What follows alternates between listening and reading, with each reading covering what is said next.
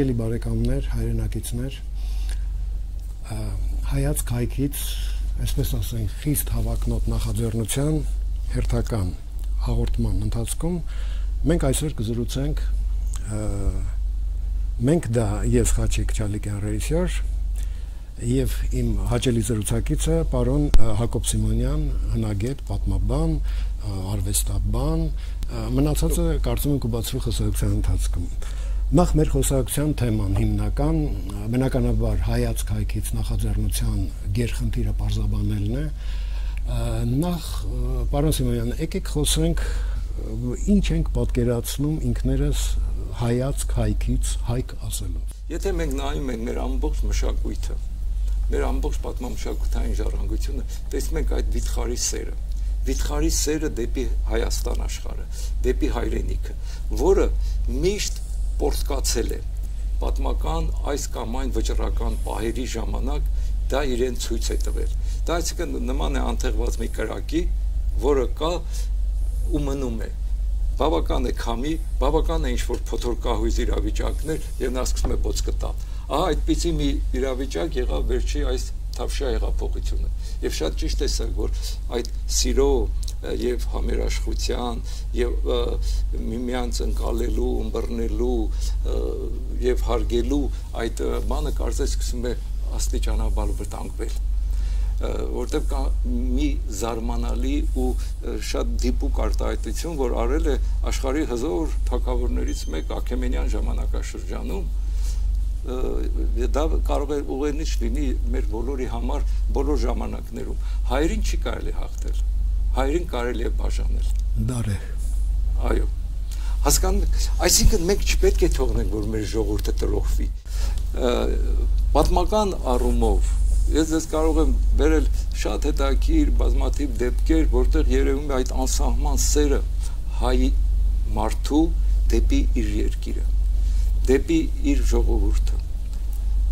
Գիտեք, մարդը ինչ է իրենց ներկայացնում։ Մարդը վերջի վերջո էգո է, անհատ է, որը բնական բոլոր կանոններով պետք է ավելի շատ սիրի իրեն, քան ինչ-որ անհասկանալի մի երևույթ, որը կոչվում է հայրենիք կամ Հայաստան։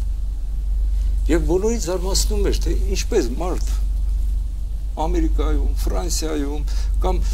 Պետերբուրգում ինչ-որ միտեղ բարեկեցիկ կյանքով ապրում է, ամեն ինչ ունի, հանկարծ այդ ամենը թողնում է, վտանգում է ու գալիս է անհասկանալի ինչ-որ մի սիմվոլիկ երևույթի համար, որը կոչվում է Հայաստան աշխարհ կամ հայրենիք, գալիս ու վտանգում է կյանքը։ Գալիս ու մեկնում է պատերազմի դաշտ, որտեղից ինքը հնարավոր է չի վերադառնալ։ Եվ սա միայն Ղարաբաղյան պատերազմի ժամանակ չի եղել։ Սա պարբերաբար է եղել։ Վերցնենք առաջի աշխարհամարտը, վերցնենք այդ հայդուկյան շարժումը, վերցնենք դրանից առաջ, ասենք Դավիթ Բեկի ապստամբությունը, չէ՞ որ նա վերջապես Թիֆլիսից եկավ, որպեսզի Հայաստանը փրկի, Հայաստան աշխարհը ազատի, ուրեմն այդ մղջավանջից։ Այսինքն կարող ենք այսպես ասել, որ այս հեղափոխությունը, երբ որ ծնեց այդ պահանջներից ծնվեց այս հեղափոխությունը, սկսել է դեռ Հայկից, որը մինչև վերջ չհասնելով ի վերջո պայթեց մեր մեջ։ Այդ հեղափոխության օրինակ ինձ համար մեր նախաձեռնության եւ հեղափոխության ամենազորեղ կազմակերպիչ ես տեսնում եմ հաց բերողին, որտեվ այդ այսպես էպիկական, էպոսից բխող լույս դիմացինին լավություն անելու, այդ ձեր ասած այդ բարության հսկայական պաշարը, որ հայերը ցանկացած տեղ նրանք չեն ծառայել ռեակցիային, ամենտեղ երբ որ հեղափոխություն է եղել, առաջի դիրքերում միշտ հայերն են եղել։ Հիմա խնդիրը դա չի, ես ամեն դեպքում կուզեի մի անգամ նորից եւս մի անգամ մենք փորձեինք այսօրվա մեջ փորձել տեսնել մեր ճշմարիտ ինքնությունը եւ դրան ծառայելու քայլերը։ Վերջին հաշվով մեր նախաձեռնությունը, որ ստեղծվեց, մենք պիտի փորձենք անպայման այդ տեսիլը արթուն պահել, որտեղ մենք պատասխանատու ենք ոչ միայն այդ տեսիլի առջև, այլ ինչպես դուք նշեցիք, մենք պատասխանատու ենք նաև մեր պատմության առջև, որ վերջապես մենք երկիր կերտելու հնարավորություն ենք ստացել եւ մենք իրավունք չունենք մեզ պարտադրված այս արժեզրկված համակարգից օրինակ վերցնել։ Մենք ինքներս պիտի ձևավորենք այն նոր արժե համակարգը, որը պիտի դաս լինի մեր խոսքը ուղղի քաղաքակիրթ աշխարհին, որ այսօր մեզ փորձում է դասեր տալ անհասկանալի ձևով։ Մեզ ուղղի։ Շատ հրաշալի ասեցիք։ Մենք մեզ ճանաչենք։ հասկանում եք, հին հույներից ամենա 7 իմաստուններից մեկի խոսքն էր ճանաչիր ինքդ քեզ եւ դրանով ինքը դարձել էր հին Հունաստանի այդ վիթխարի մտավոր կենտրոնի փաստորեն ամենահայտնի փիլիսոփաներից մեկը ամենաբարդ ամենադժվարին եւ ամենապահանջվածն է որ մենք ինքներս մեզ ճանաչենք ինքն իրեն ճանաչելու մենք ունենք արժեհամակարգ շատ հստակ արժեհամակարգ որը որ մեծագույն ազգային արժանինքներ են դա ինչն է որի դեմ ես տեսնում եմ վտանգներ ուղղորդումներ այսինքն ընտանիքի նկատմամբ այդ սիրո փոփոխությունը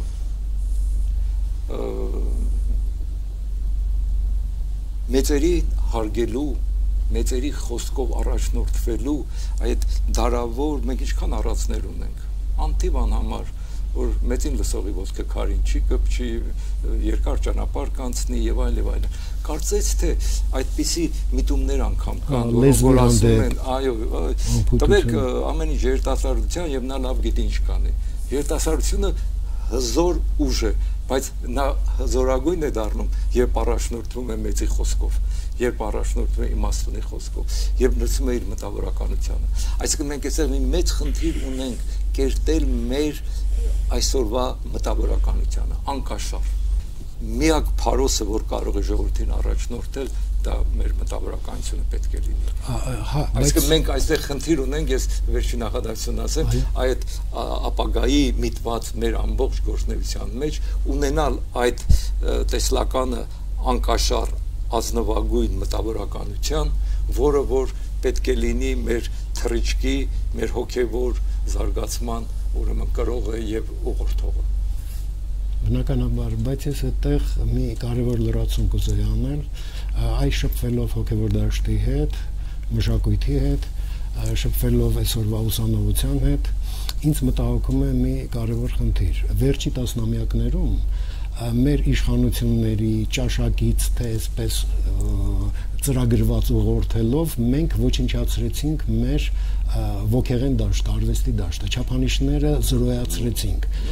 ահավոր հարված հասցրեցիք հա օրինակ հասարակ բան ասեմ ես չեմ հավատում որ այդ երկիրը կկայանա քանի մենք դեռ ունենք այս հեռուստատեսությունը դեռ չեմ խոսում այս ոլորտների մասին այսինքն ճշմարիտ մտավորական ձևավորելու համար այդ process-ում նաև քանի որ կեղծ արվեստով զբաղվելը կորցնում են նաև իր քաղաքացիական դիրքորոշումը այն ինչպես դուք ասեցիք պետք է համարձակ լինի մտավորականի առաջի հատկանիշը միշտ հաղորդվել ճշմարտությամբ երբեք չկեղծել ճշմարտ ինքը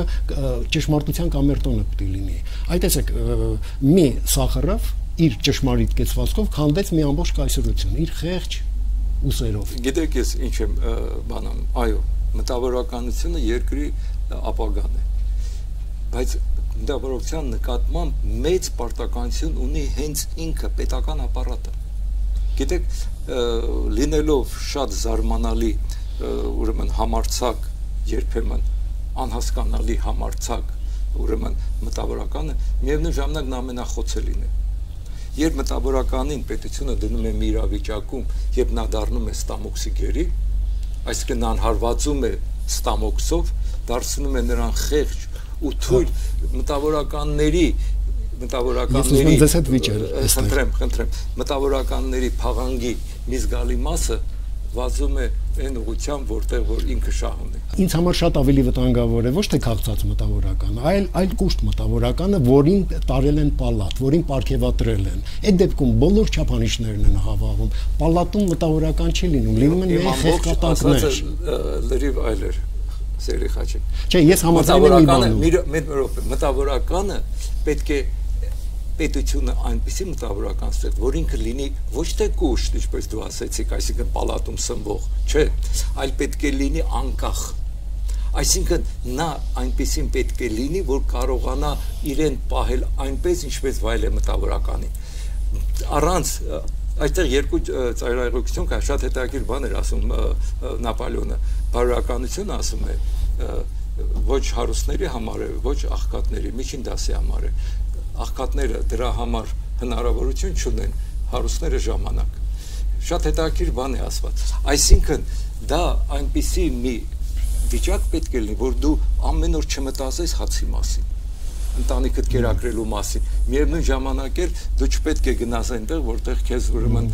ամեն ինչ բացում են միայն նրա համար, որ դու գովերքես իշխանություններ։ Այսինքն իշխանությունը պետք է ստեղծի մի մտավորական, որը անկախ է, քննադատում է ուղղակի ստեղծի բառի հետ ես համաձայն չեմ, եւ Նապոլեոնի դեմ էլ հետել ես պահին Կուզեևիչեի, որտեղ հատկապես մեր երկրում առաջին բարոյական պետք է լինի իշխանավորը, առաջին հերթին։ Եվ այսպիսի մի բան, եկեք հաշտվենք այս կետում, իհարկե մտավորականին պալատ տանել չի կարելի, բայց իշխանությունը պիտի հենվի մտավորականի վրա, ինքը պիտի հենվի նրա վրա, ոչ թե նրան տանի դեպի իր այսպես հովանուտը։ Մենք նույն բանն ենք ասում, այսինքն ոչ կարելի է փողոց շպրտել ու քացի մեջ պահել ընդամենը, իսկ կարող է գնահատել միայն այն իշխանավորը, որը ինքն էլ ինչ որտեղ մտավորական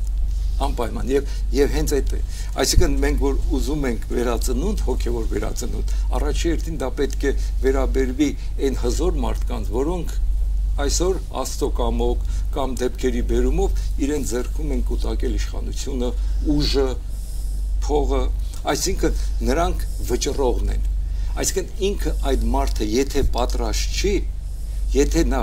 հոգեպես պատրաստ չի, նա դառնում է չարիք հասարակության համար, որտեղ նրա ձեռքին տրվել է ուժ եւ նա չգիտի դա ինչպես ճիշտ օգտագործել։ Առաջի հերթին, այո, իշխանավորները, որոնք ձևավորվում են, պետք է լինեն բարձր մտավոր եւ հոգեվոր հատկություններով օժտված անհատներ։ Միայն այդպիսի մարդկանց կարելի է տալ իշխանությունը։ Նախ պետք է կրթել այդ բարոյական սերունդը, այդ սերունդը, որի համար ամենից բարձրն ու վեհը հայրենիքն է։ Այսինքն մեր մոտ ինչ էր գնում, ես, ընտանիքս, հետո լավ կլինի պետությունը, թող լինի, պետք է հակառակը լինի, հայրենիք, ընտանիք, հետո անհատ։ Եթե այս գլխիվայր մենք շրջենք արժեհամակարգը մարդու, որը որ ծառայում է, առաջին ինչին է ծառայում, եթե դու առաջինը պատրաստ ես անիկին հայրենիքին, արդեն ուրիշ մարդ կլնես։ Այդ խեղված չափանիշներով չնայենք, մենք խոսում ենք, որ կարող է այսպես լինել, դեռ պիտի կրթենք, մեր ժողովուրդը հազարամյակներ կրթված է։ Ուղղակի նրան պիտի արժե համակարգը այնպես լինի, որտեղ ինչ պատվեր տալիս ես այս ժողովուրդը կատարում է։ Այս իշխանությունները տվել էին ավազակի պատվեր։ Կարող եմ ասել, որ մենք շատ ու շատ հաճախ ենք այդ վիճակներում։ Հա, երբ որ պատվերը եղել է ավազակաբարո, բայց եթե ճշմարիտ պատվեր գալիս չի կարող է ժողովրդի մեջ այդ այսինքն էլի եկար որ մի հոգին տալիս է կամ մի խումբը տալիս է պիտի արժե համակարգ լինի, որը հիմնված է ճշմարտության եւ բարոյականության վրա։ Նախ պետք է լինի այդ արժե համակարգ, այդ արժե համակարգով լինի համապատասխան մարդկանց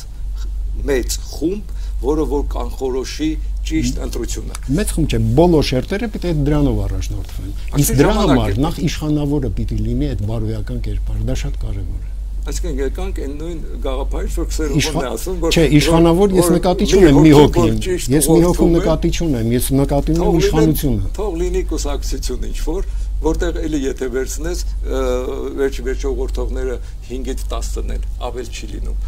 Այսինքն վերջո պայծառ անհատները ստեղծում են պայծառ սերունդ։ Շնորհակալություն։